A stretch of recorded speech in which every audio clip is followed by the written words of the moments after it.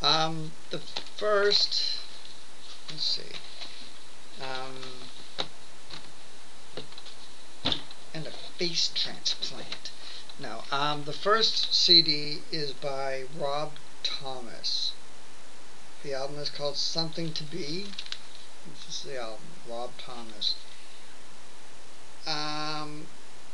There's a documentary on the DVD side. I should have watched that, but I didn't. Oh well. I'm not really too sure. I, I Rob Thomas, wasn't he like a? He was in like one of those like kind of like soft rock bands from the '90s, I think. Like, didn't he sing the song about like? Oh yeah, what the fuck was it? Breakfast at Tiffany's. There was a song about I remember hearing on the radio, um, and I think that was him. I don't know. I don't really know. He came from a band, and this is his debut solo album. I don't remember what the band was. So anyway, so this is Rob Thomas's debut solo album. I don't really know anything about him. I kind of don't.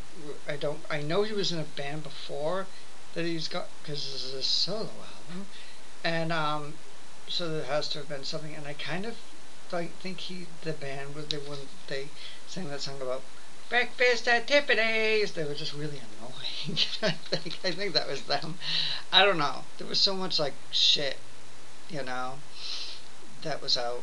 You know, soft rock crap. That so many guys in flannel shirts were doing. So I don't know. I listened to this album and it really kind of sounds like all that stuff. Kind of has that like these are the titles of the songs. This is how my heart breaks. Lonely no more. Always the same. I'm an illusion. When the heartache ends. Something to be. All that I am. She's a problem, girl. I'm falling to pieces. My. Street Corner Symphony. Now comes the night. Alright, so that's Rob Thomas. Those are the titles of the songs. I listened to it. I was really bored by it. It reminded me of like 10 years ago when there was all that boring stuff. Thank God radio is gone. But on the radio, and there was like breakfast at Tiffany's, and I'm trying to remember. You say I only hear what I want to,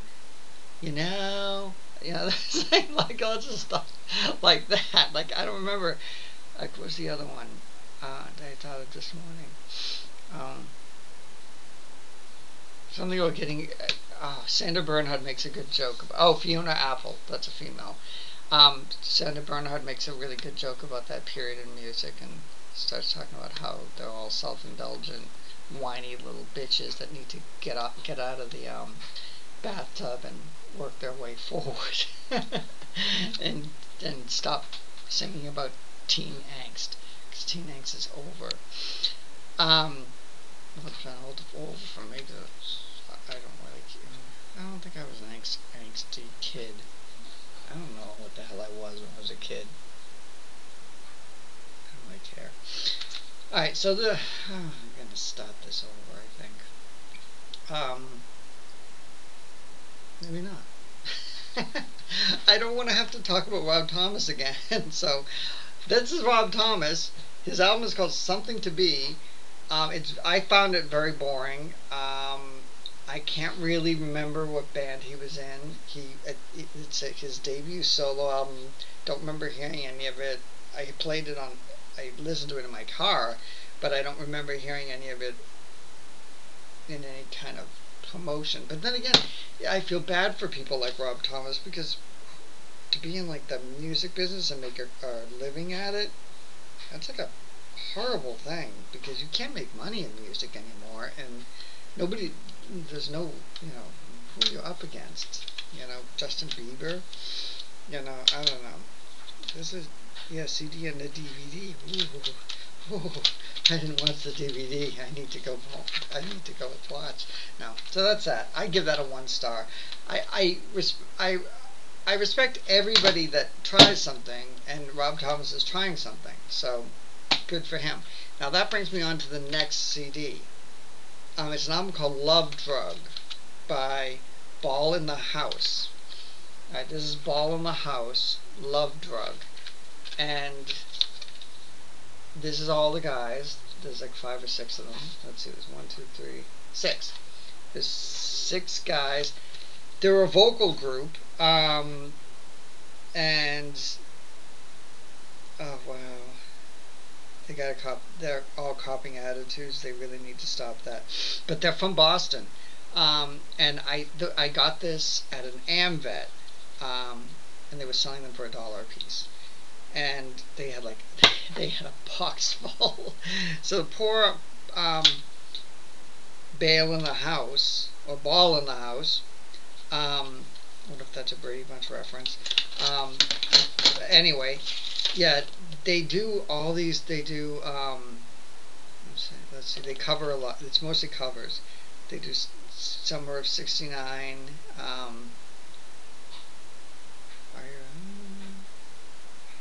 Love Drug, Fire, Summer of '69, Unchained Melody, things like that.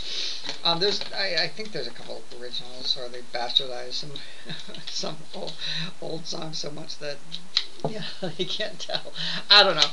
I have to take that back because I really liked this album, Ball in the House. And I didn't really like it musically because I don't like vocal groups. It's not my thing. And it's very cheaply produced, and all the pictures are very funny. Like they're all standing on stairs, and it's all very like kind of in syncy. And it's interesting because this one picture they cut out this one guy practically, and he's probably like the least good looking guy. So they're probably just like, he doesn't really. He probably has the best voice, so they're probably just like, he doesn't really exist. 'Cause he's probably the least attractive guy. So they're probably cutting. That's why they're cutting him out. Oh, poor guy. Anyway, so what can you say? It's local. They're out of South Shore. I think they're out of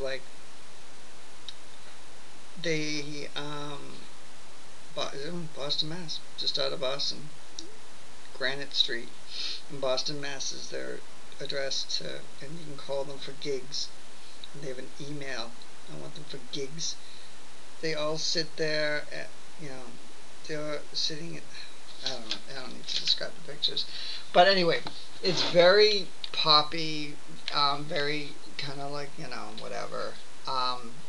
It's NSYNC. I really don't find anything different between them and NSYNC. Or Backstreet Boys or any of that stuff. It's the same kind of like, male vocal harmony shit. It's that kind of music. I'm not a fan of that kind of music, so I don't really like it.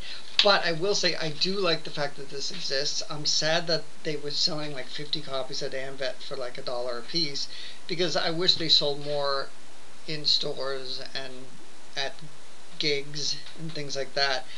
Just because I am for anybody doing any form of art or creating anything, whether it be music or painting or drawing or writing or making films or whatever.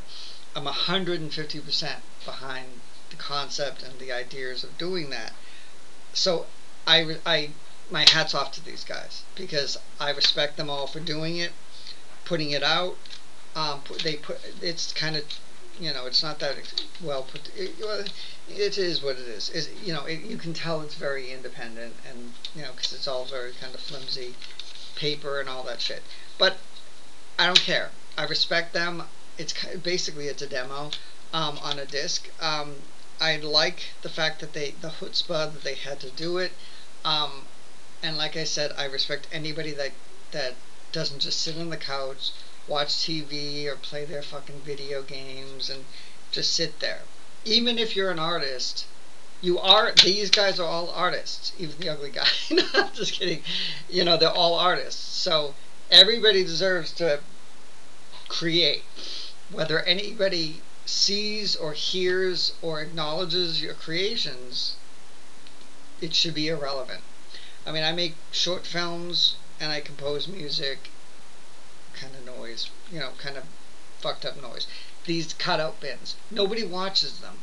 I'm, yeah, nobody watches them. It's safe to say that, and and because I've asked questions and said post down there, and nobody's posted shit. So, and people will say, "Oh, I noticed you posted another one." I'm like, "Yeah, watch the fucking thing," but nobody does. And that's not the point. The point is creating it, and the point is doing it, and the point is just anything but sitting in. It's just so easy to get enjoyment from watching what others created for you. It's better to create create your own. I make my own music. It's kind of like a cross between Brian Eno meets Honda Trash or Boy Their Car. It's kind of very noisy. It's electronic. I make it with my computer and a guitar. I use a lot of guitar feedback and my computer because there's an awesome amount of sound banks and rhythm and you can make songs that sound like songs, which I've done, and you can make songs that sound just like insane, like white noise, which I've also done.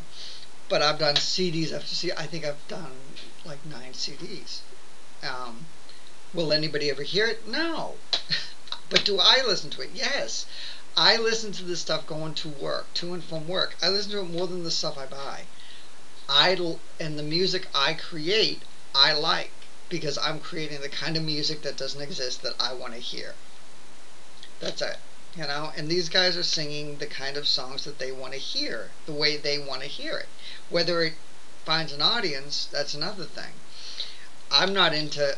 I paint. I had an art show 100 years ago, and I had my paintings sold. I made a couple thousand on paintings that I did, but that doesn't mean anything because that was like 10 years ago, and now who the fuck gives a shit? Some people have them. Nice, that's cool. I've put out a couple books. I got, the book about MS, I got a lot of comments about. I mean, I got written up in magazines and things like that just because nobody writes about MS. Nobody gives a fuck about people that have it. And that got some acknowledgement, but I didn't do it for that. I did it because I had this story in my head that my life that fucked me over. I got fucked in the ass without dinner. They didn't thank me. They didn't kiss me after. No, life just fucked me in the ass and left. And so I wrote a book. I was pissed off and I was angry, and the book is pissed off and angry, but I got a lot of people. I had, what is that? Dateline contact me. I did, and I had Dateline tell me that the people that work at Dateline read my book and liked it. Because I don't know if you remember when Montel Williams got MS, it was kind of like the hip new thing, so people were actually giving a shit. Since then, nobody cares because Montel's doing commercials for insurance ads. So anyway, so the point is, I like anybody doing anything, even if it's crafty and just noodles and shit. Just make something, do something. Don't just sit and watch what others create for you. Create for yourself. I listen to my CDs. I like them. I'm not saying anybody else is going to like them, and I'm not whoring them. I'm not trying to tell you to listen to them or look for any of them or anything. I make the films I make because I like them, and I do watch them. I will lie in bed sometimes at night when I'm bored, and I'll just pop in a DVD. I've got like several. I've got DVDs of. I have like 2 compilations of DVD shorts, and they're both like an hour and a half long. But they're filled with like 5-minute films, and I like these films. Nobody else sees them. Nobody else needs to see them. I have a feature out that's on Amazon that nobody knows about. It was shot in Super 8. Nobody knows about it. You can download it on Amazon. It costs you, I think, $4. And but nobody will. And I have another film coming out. It's a feature, and it's going to be distributed through Amazon as well. And again, nobody will know about it. But as long as I like the film, I'm happy with the work I did. It's good. And that's how I feel about everybody else. Be creative. Just be creative. Do your own thing. Don't rely on other people to dictate or to present things. You know, if you want to check out life, you know, if you want to obscure things and check things and look things and have opinions, do it yourself. And that goes to every part of life. You know, artistically, and I think artistically and socially, they're connected, but also politically. Don't be a Democrat. Don't be a Republican. Be a person. You know, I mean, the hybrid of two. I think, you know, I'm going on a rant because I hate the. Uh, that's it. No talk about politics. Just be your own person and create your own entertainment. Stop relying on others to create your entertainment. That's all I have to say. And I respect these guys for doing it. I hope they enjoyed making it. I hope they had a good time. I hope they liked the finished product. I found the finished product decent. It's just not my style of music. I don't see it as anything worse than Backstreet Boys or NSYNC. It's the same thing. You know, I mean, it's not necessarily as dancey, but who cares? Maybe that's not what they were going for. So I respect these guys for doing it. They're called A Ball in the House. I keep fucking the name up. So yeah, I don't think. I don't, check your local AMVAT. It's $1 for the CD. Maybe you can. Maybe you'll like it. I don't know. Okay. So I give them a 4-star because I'm going by credit now. This is my second to last one. The next cut up in is my 50th episode and my last one. See, nobody who you don't watch these anyway, so who cares? The last CD is Lost EP with their album Because We Can. Alright, that's Lost EP, and the album is called Because We Can. There's 12 tracks. It's instrumental. Thank Jesus. Came out in 2006, and that's Lost EP. It's instrumental, and it's kind of a, you know, it is what it is. It's instrumental, which I like, but they're kind of like, you know, they kind of sound like almost like background music to commercials, you know. So, but again, you know, they did it. They're doing it. You know, good for them. But you know, it's not all that great. I didn't really like it. I love instrumental music, but you know, I really do prefer instrumental music. But I do think that that it's kind of a bit boring. It does sound like like background music for commercials, or like, you know, like infomercials, things like that. It's kind of synth-based pop, with a hint of dance, but not much. It's mostly atmospheric, kind of, you know, kind of stuff that I can do. I feel that I can do in like 5 minutes, you know.